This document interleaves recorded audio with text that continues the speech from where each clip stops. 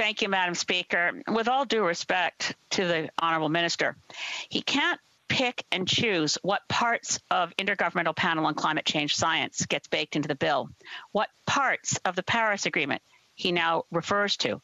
I want to make it very clear. I was in Paris. I was there when we negotiated. It's very clear that the target for Canada for 2030 was to be ratcheted up, changed in calendar 2020. We are expected as a nation with a 2030 target to have a new one in place by the end of the calendar year.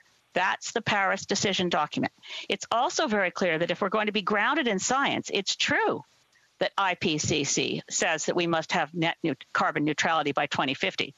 But to get there, they also tell us that globally emissions must be cut by at least 45% globally, no later than 2030. In other words, the heavy lifting in reducing emissions in this country must be done before the first target milestone year in this legislation.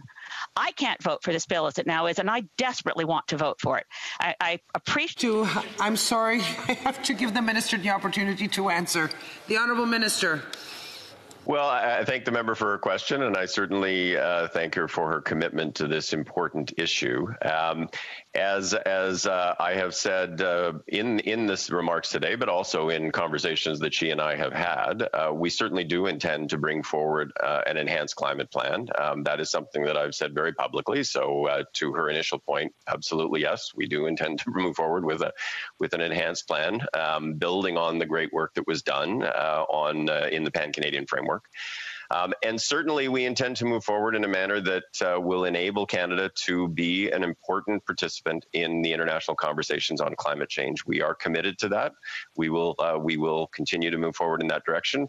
But I would also say this bill is an important step forward. And I think if you look at the reaction from many, not simply in industry or labor organizations, but environmental organizations, including EcoJustice and the David Suzuki Foundation and Equiterre and a whole range of others, this is an important step forward.